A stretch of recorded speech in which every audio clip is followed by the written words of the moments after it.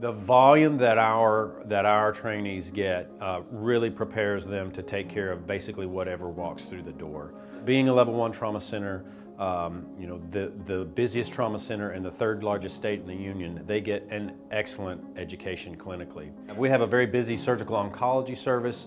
We have a busy orthopedic trauma service as well. We also have our sister hospital, Winnie Palmer Hospital, across the street, one of the busiest neonatal intensive care units in the world. We round with the fellows, the residents. We have rotating residents that rotate on our service from the emergency department, from the general surgery department, as well as critical care medicine fellows. Also on rounds, we have a dedicated pharmacist and critical care pharmacy residency that we work very closely with. We also have a dietitian on rounds, as well as nursing, respiratory therapy, and caring for patients in this multidisciplinary way, which is done every single day, just ups the level of care that our patients receive. We are a closed ICU system, so any person that's in an intensive care unit in our hospital is either cared for by surgical critical care or critical care medicine. Additionally, we train our fellows to be ready to start day one when they become attendings, not only clinically, but also professionally. We have a very robust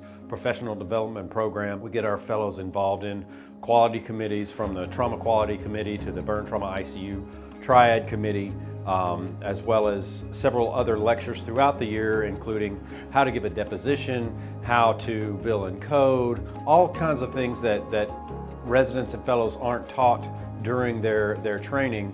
We try to give them that extra step so that when they become an attending, they are even more prepared than their colleagues. I'm Joseph Lewis, born and raised in Kentucky. Went to medical school at Kentucky College of Osteopathic Medicine and trained in general surgery at Stony Brook Medicine community surgery program in New York. Now I'm here at Orlando Health as a surgical critical care fellow. One of the things that I was looking for, a fellowship that will train you to become a competent, safe surgeon and also an intensivist. Surgical critical care fellowship anywhere is geared to be non-operative fellowship for a year. We do our fair share of percutaneous trachs, pegs, and bedside laparotomies, which can be a vast exposure from bleeding control to bowel resection. Occasionally, trauma codes may warrant a fellow's immediate availability to assist in more complex operations. The trauma month you cover is very operative heavy. I would recommend nights. It's crazy busy, high acuity, but it's the best trauma.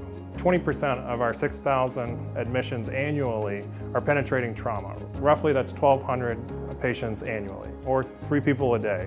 So the volume is quite high here, and that's something that I didn't get exposure to during residency. We do 10 months of ICU. One of those 10 months is critical care medicine. The remaining 2 months are electives, one of which is trauma, day or night. I would highly recommend night float.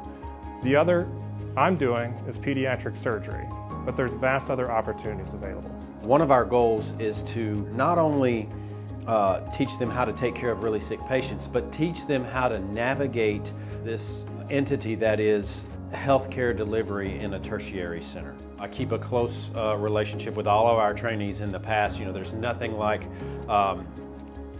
having a fellow call you a couple years down the road and say, hey, Dr. Smith, I got this guy, what do you think, what did you do with his?